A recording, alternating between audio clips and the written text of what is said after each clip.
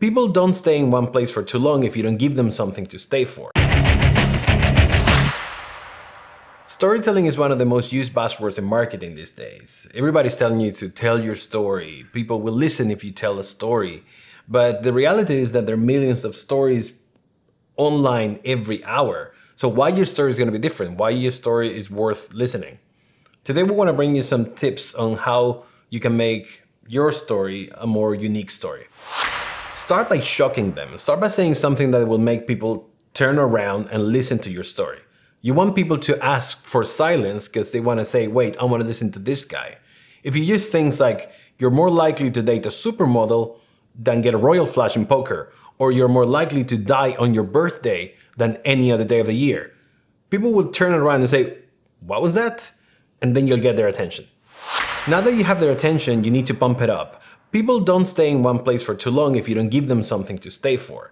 So give them little by little more and more information. Make your story more and more interesting little by little. So by the end, people don't want to let go. Now it's time to twist it up a little bit. Most people will be waiting for a climax in your story, but when you give them a little twist, you catch people off guard. They will stay with you longer. They will be thinking, what just happened? Think, for example, in The Sixth Sense, what happened to Bruce Willis? That is unexpected and make you stay longer and appreciate the story more. And now make sure you give them closure. People was fed with all this wonderful story, they get pumped up, they got the twist, but you need to have a little recap of everything that they just watched. Try to reinforce the idea that you really want them to take with them and let them go with that feeling in their mouth.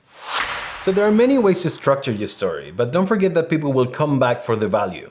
Every time you structure the story, make sure you have something interesting to say, something that people want to remember, and focus on that. Don't forget that after all, you connect with people through emotions, and those emotions are the ones that are going to make them come back to your stories. So that's it for today. I hope these tips will help, and see you next time. We really want to hear from you, so make sure you leave a comment in the comments below, and don't forget to subscribe. We'll see you next time.